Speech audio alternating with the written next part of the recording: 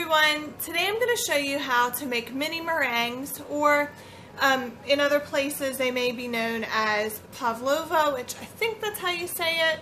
I watch the Food Network and that's how they say it on there, so I'm going to just go with it. I'm going to start out with 4 egg whites, and this should make 12 little mini meringues. If you want, you could cut it back to 2 egg whites, and that should make like 6. It just depends on how big you're going to make them. I'm going to be making them like 3-inch diameter. So I'm going to go ahead and start out with 4 egg whites. To the egg whites, I'm going to add 1/4 teaspoon of salt, and I'm just using regular table salt. I'm also going to be adding 1/2 teaspoon of cream of tartar.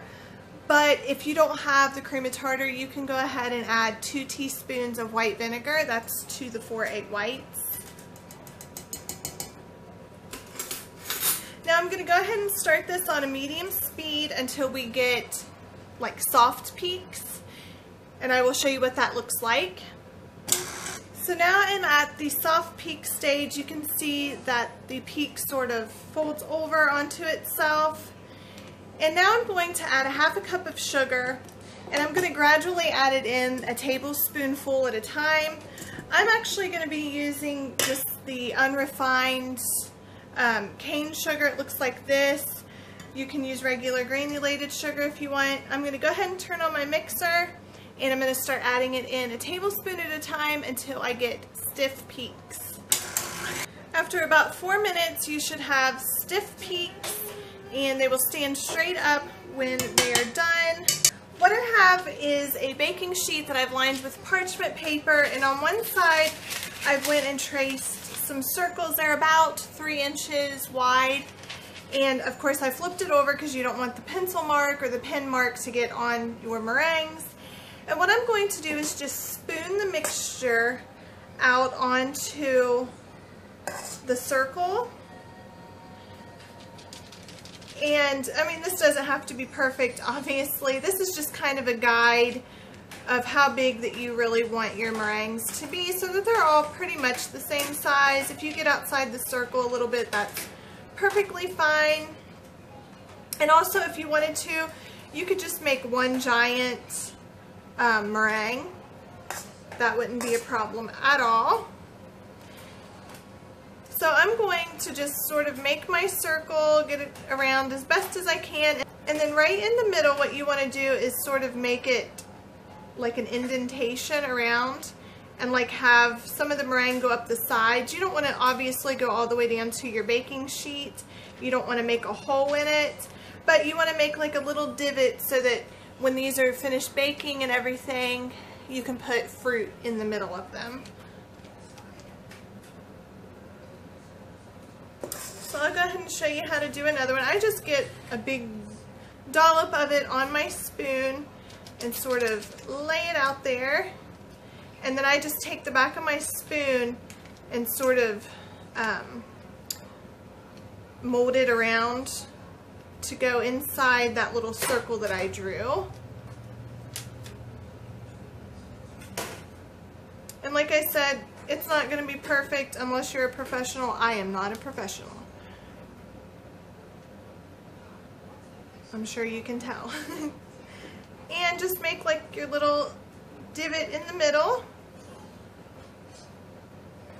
You could probably also put this in a piping bag. That might be a lot easier than doing this with a spoon.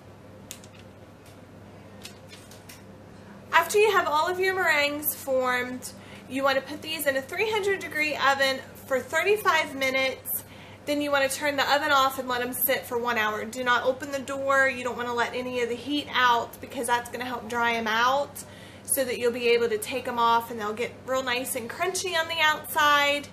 So when these are all done, I will show you what they look like, and I'll show you what I'm going to do next.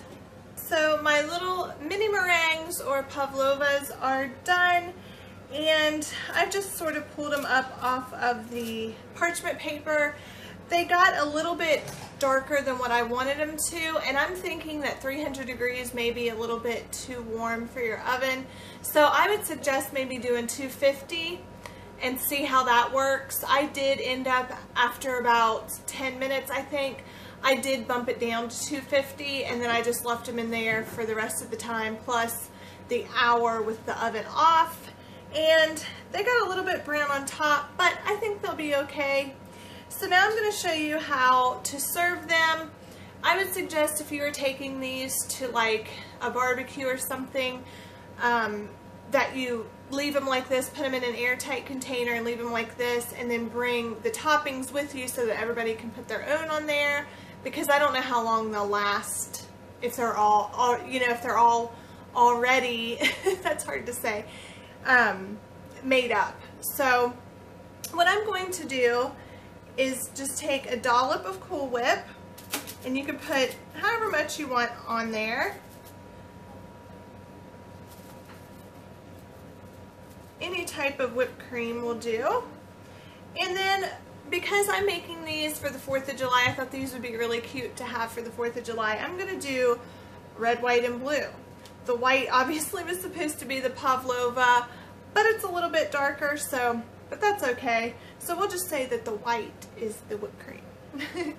And then I'm going to sprinkle on some blueberries, however many you want.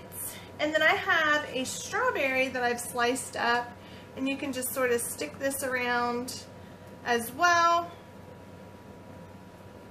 And it looks super cute, and I know they're going to be delicious. They're nice and crispy. I don't know if you can hear that. And then the inside of them should be like super chewy and just, oh my gosh, so good. I cannot wait to eat one of these. I hope that you guys enjoyed this video. If you did, please give it a thumbs up and subscribe to my channel. I'm constantly coming out with new videos. I have at least 2 videos a week that I try to put up. For all of you guys who are new, I do product reviews.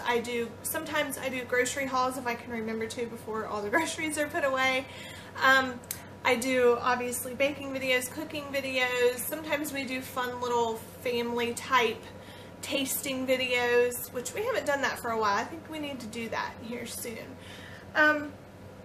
But if you guys would like, please subscribe to my channel. I would love to have you, and I hope that you guys have a great day. Bye!